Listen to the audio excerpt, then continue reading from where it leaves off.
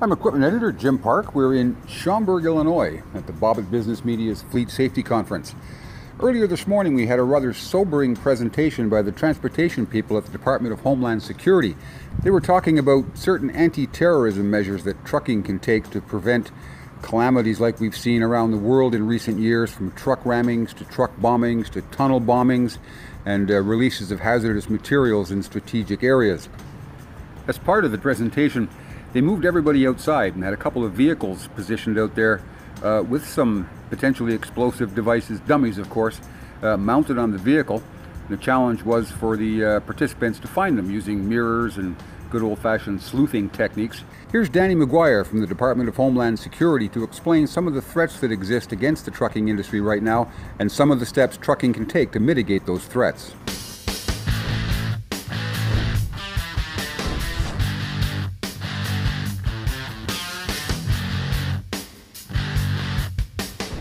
My name is Danny McGuire. I'm an explosive specialist with TSA. I've been there for 7 years, former police officer. The threats right now to our trucking industry are very, very low, but that doesn't mean the possibility isn't there. As we've seen over in France, where people just take the opportunity to take a truck and use it to ram people, and that is the latest thing being done with trucks, is ramming.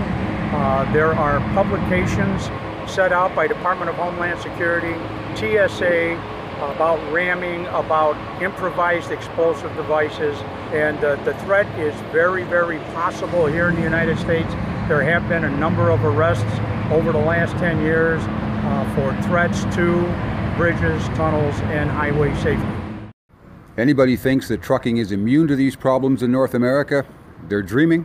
It's just a matter of time until something happens here. Motor vehicle carriers, freight carriers, especially tanker carriers, it is very, very important to screen your people, make sure that you have a background on them, that it hasn't been falsified. This is utmost as far as hiring in chemical and hazardous materials, as well as just everyday products. The whole idea with terrorism is to disrupt.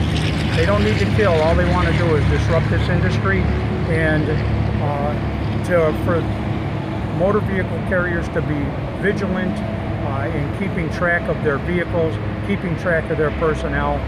This is paramount for this industry.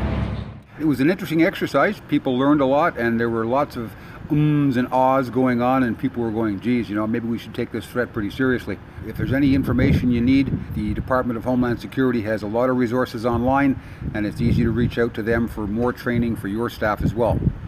I'm equipment editor Jim Park at the Bobbitt Business Media Fleet Safety Conference in Schaumburg, Illinois.